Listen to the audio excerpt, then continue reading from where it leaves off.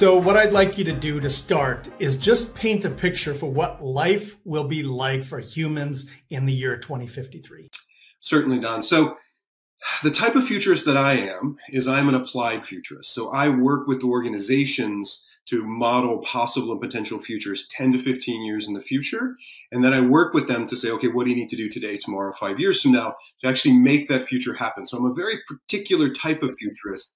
So this notion of sort of looking out to 2053 and sort of making predictions, I'm not really good at that. Maybe I should have told you that before we got on the podcast, is that I don't really make predictions.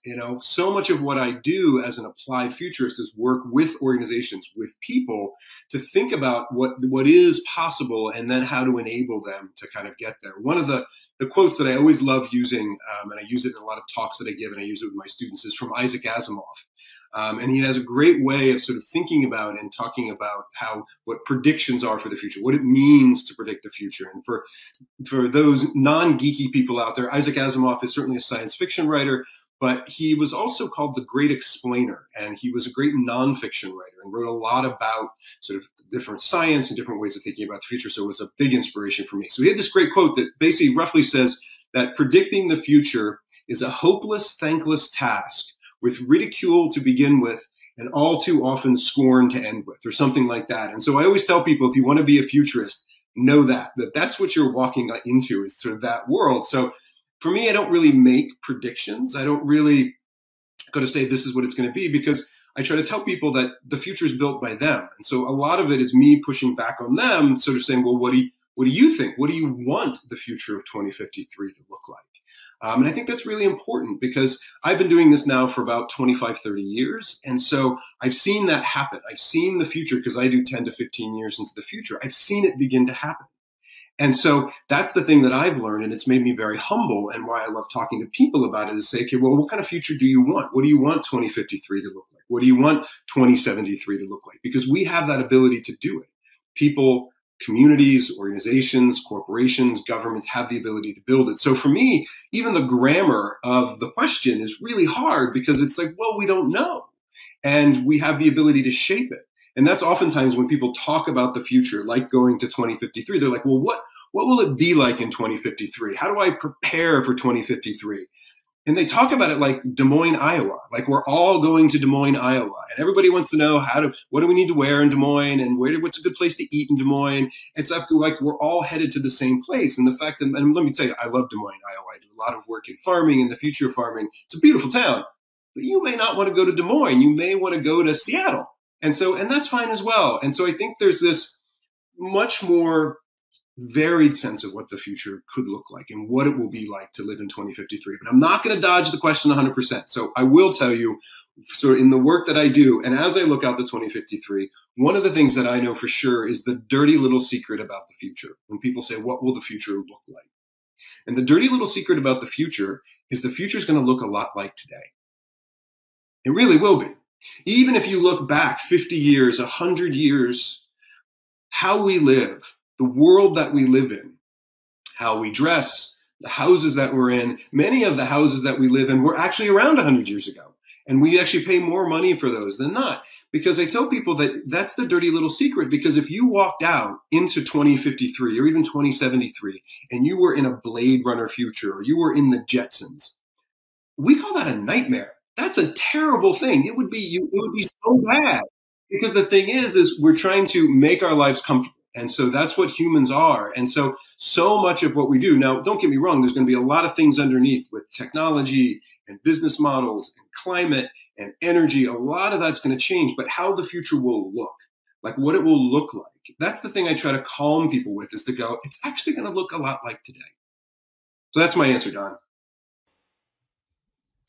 Well, let's talk about that for a minute, because to look forward, let's say 30 years, like what we're talking about here, 2053, it can be helpful to look back 30 years and look at 1993. And I've been thinking about this a lot, is like, what was life like in 1993?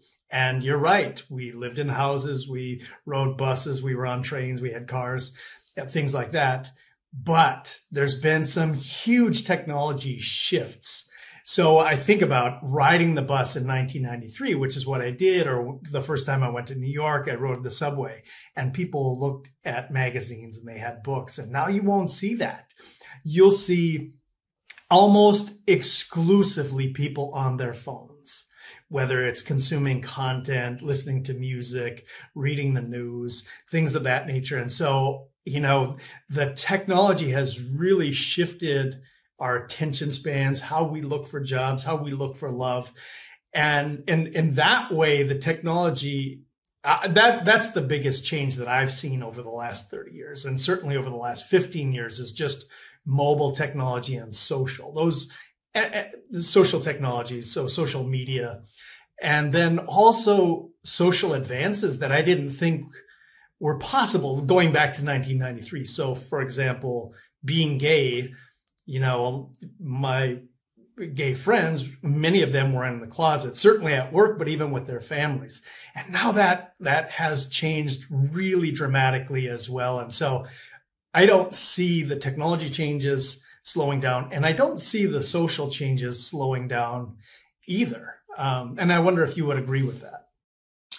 Well, from a social standpoint, I'm more of a technological futurist. I think, certainly as we move from generation to generation, we are seeing sort of those shifts, and geopolitically seeing some really interesting shifts, and then cultural shifts with that.